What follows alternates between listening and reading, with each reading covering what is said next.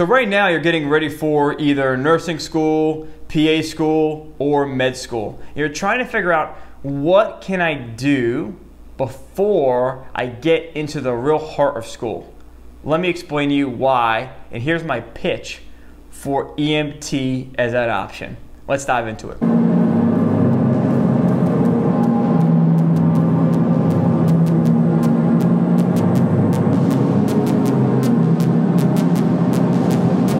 Hey everyone, it's the Paramedic Coach and I'm back here with another video. Inside this video we're going to be talking about the simple steps you can take to become an EMT and get your healthcare experience for pre-nursing, pre-PA, and finally pre-med school. If you're new here, be sure to like, subscribe. What do we do to get our hours in? What do we do to get experience before we go?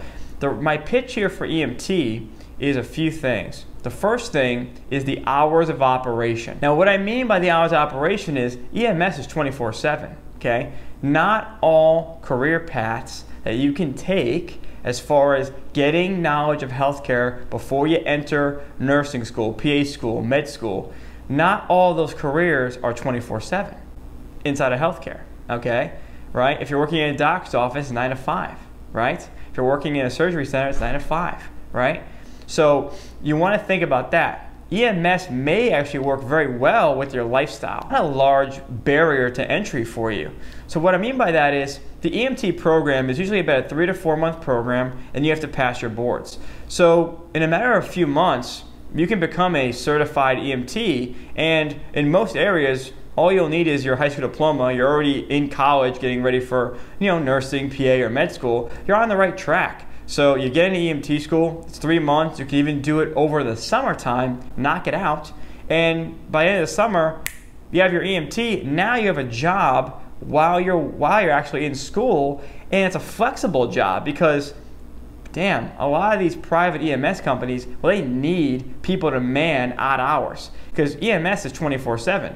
So maybe you have class at night, you can work in the day. Maybe you do an early shift. Maybe it's vice versa. Maybe you have school during the day, you do a night shift.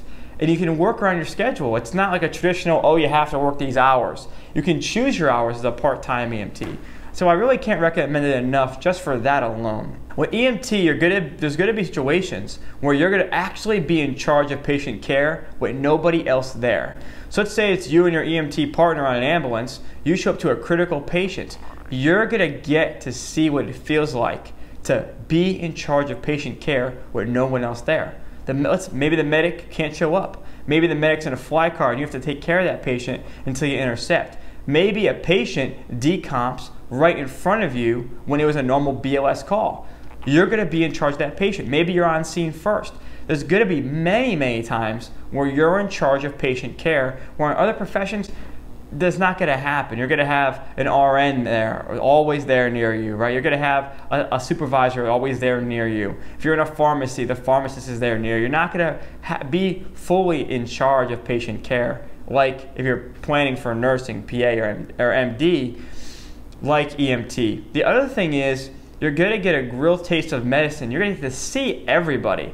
You're going to get to talk to paramedics who are ACLS and PALS providers. You're going to get to talk to nurses when you give a report in hospital. Talk to PAs and nurse practitioners in hospital. You're going to get to see all types of patients. Also meet doctors as well. If you're doing inter-facility transport, you're going to be on the hospital floors. You're going to get to see in the inside of all these things. But you're going to get to see people in all scenarios. Think about it.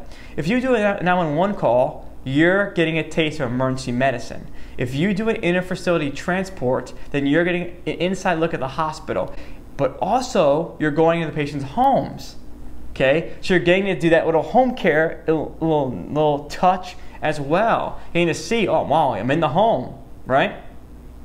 So you're getting to touch a lot of different things. And the beauty of emergency medicine is it touches on a little bit. You're going to get your cardiology, your neurology. You're going to get your a little bit of pharmacology. You're going to get to really administer medications to people as well.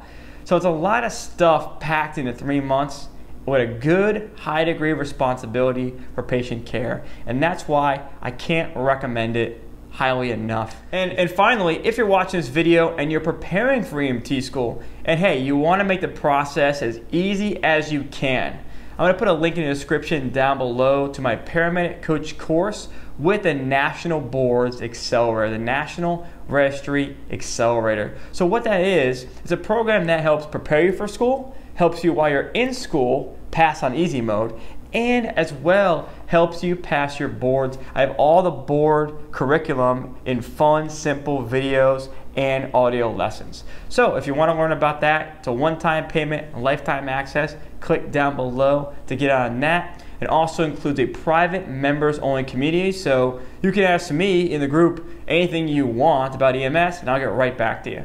So the link's down below, and everyone, I will see you next time. Thanks for watching. Oh, like everything that you were saying was just connecting all these links inside my brain, and I just knew right then and there, I have to have this program. I have to have all the information that he's willing to give. I need all of it.